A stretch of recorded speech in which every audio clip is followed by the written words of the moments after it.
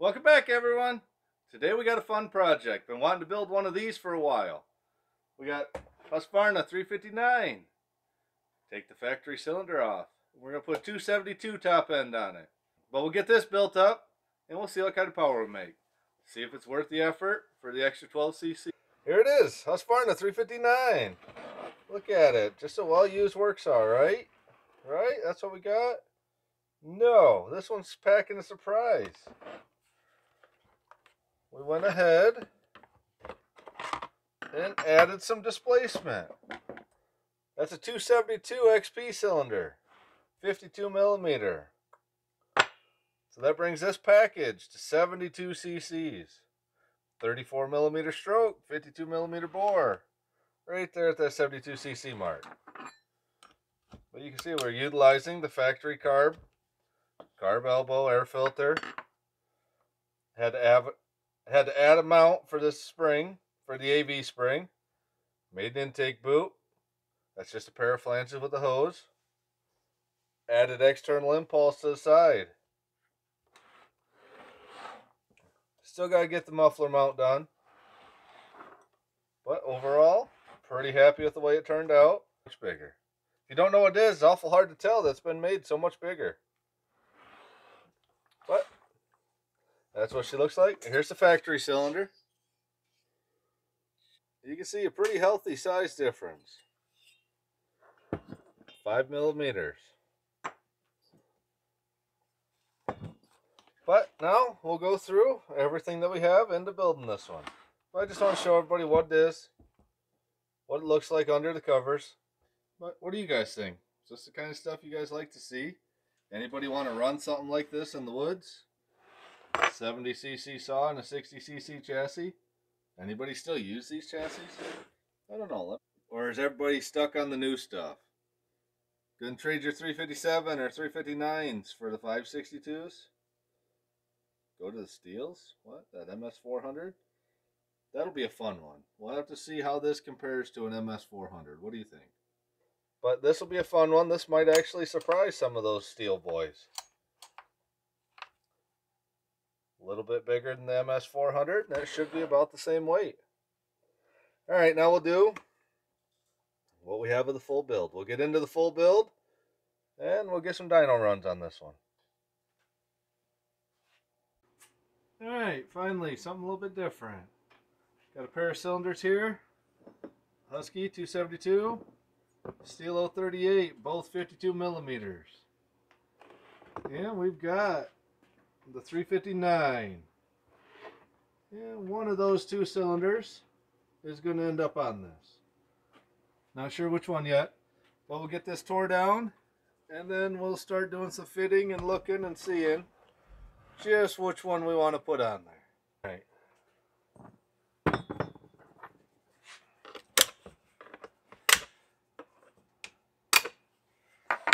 Now this 359,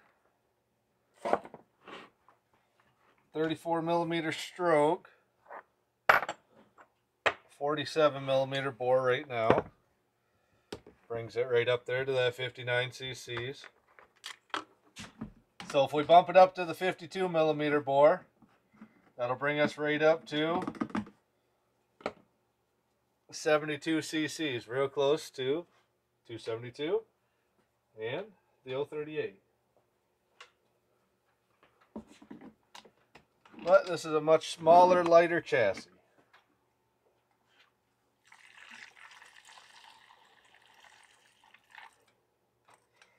So I've seen this build done a couple different times, mostly on the forums, but I do believe there are a couple videos floating around of them on YouTube. Most people use the 272 cylinder and block and everything and make it work. But I don't know, we'll see. Once I get this off, I can check the base gasket versus these two cylinders here. We'll see which base gasket matches up better. I really like the idea of being able to use a rubber intake boot. I'm just not a huge fan of the Not a huge fan of the intake blocks. Plus, I don't really have any 2 series parts. So that means I'll have to make a block and everything else. But like I said, we'll figure it out once we get this one off. Now this is the saw we got a while back, all scored up, yucky, nasty. Cleaned it up with a new piston. And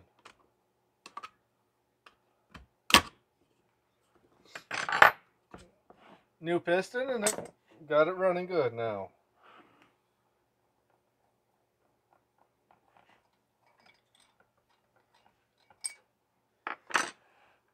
Alright, now that should be everything.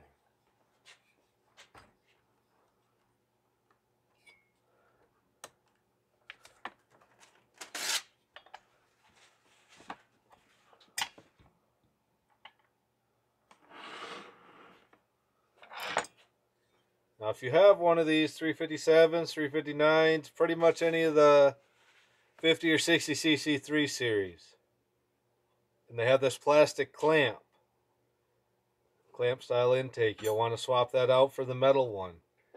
If these get extra hot, this plastic gets weak and it'll loosen the clamp up and it'll start sucking air. So that's a good thing to take a look at if you just get a 350, 346, 353, 357, 359, any of the 3 series smaller saws. If they got this plastic clamp, you want to swap that out with the metal one. Let's see how the base gasket looks on the steel cylinder.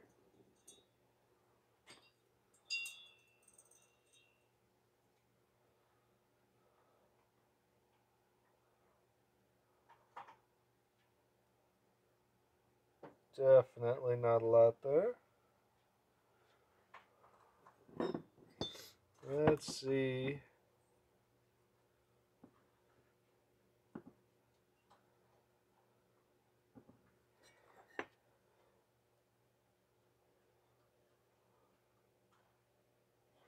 Well, that's why everybody uses the 272. You can see most all those holes line up. So as badly as I wanted to use the boot cylinder, we can't completely mutt this one up just because swapping the 272 appears to be so much easier.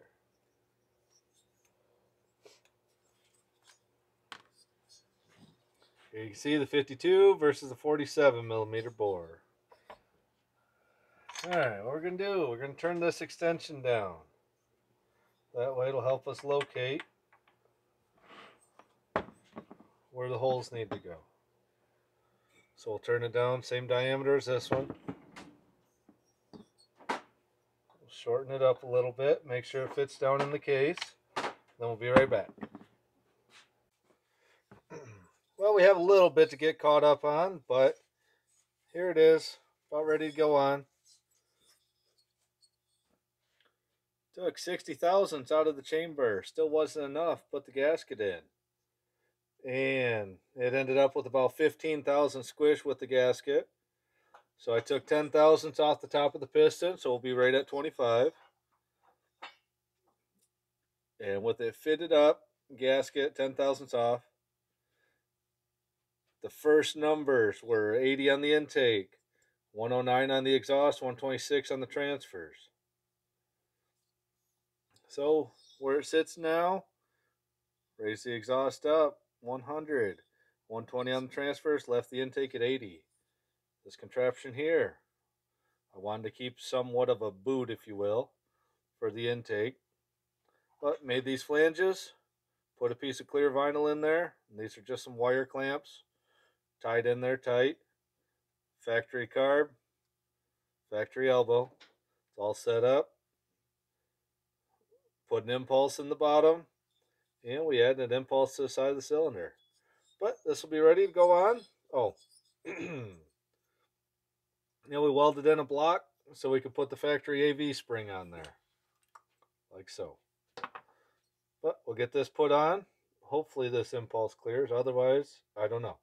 But we're going to try and get this put on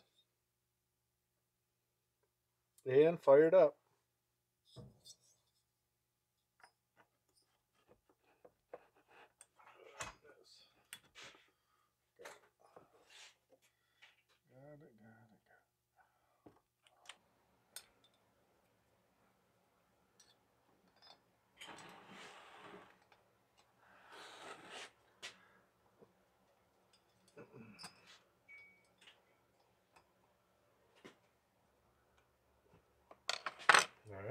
there's that. Let's take this degree wheel off. Yeah, here's what we ended up with. Muffler mod. Nice little hole under there. Medium deflector.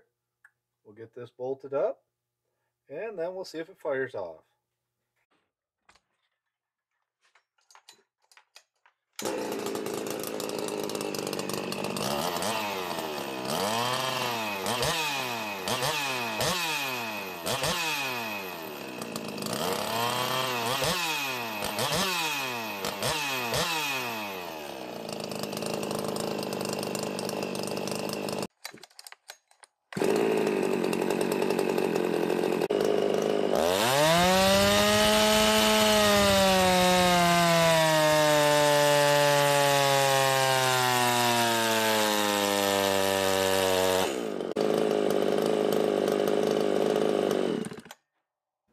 Alright, here's the results. We got 6 horse and 4 foot-pounds out of the top end swap versus the slightly over 4 horse and 2 3/4 foot-pounds for the stock cylinder. You can see, makes all sorts of torque and does okay on the horsepower. Now this power is down for 70 cc's. I'm actually kind of disappointed with that, but I don't have the best luck with the 272 cylinders anyway. Not a huge fan of them. Since we used the steel piston, we really couldn't get any width out of the bore. It's at like 62%. I really like to go 65 plus when I can. But this is a solid power, solid build, lots of torque, broad range.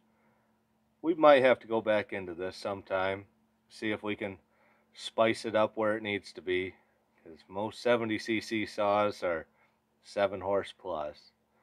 I don't know. I did take the air filter off, didn't change there. Maybe it's got some carb issues.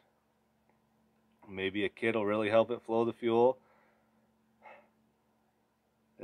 So I don't want to think it's the carburetor, but maybe it is.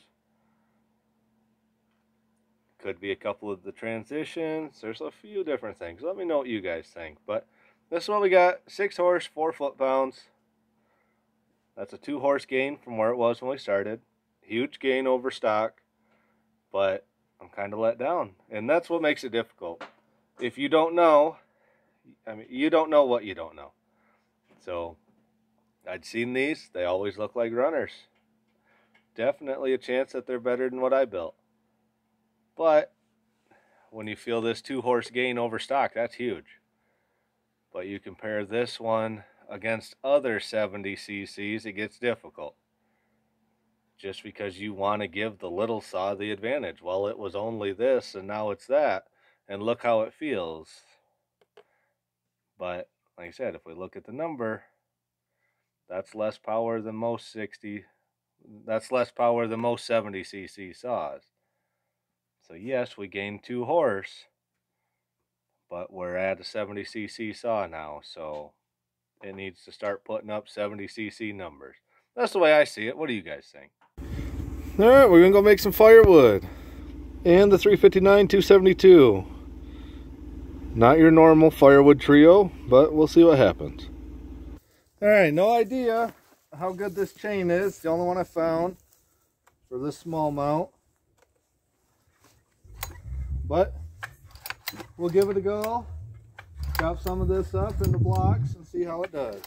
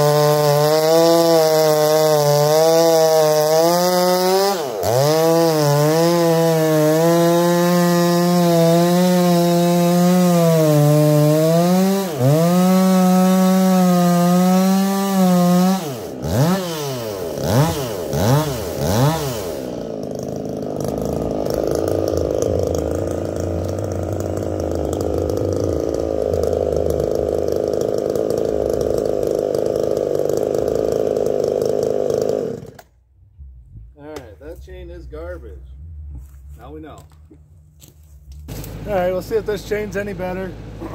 Probably not. And they're gonna get the rest of the wood split up while I'm cutting it.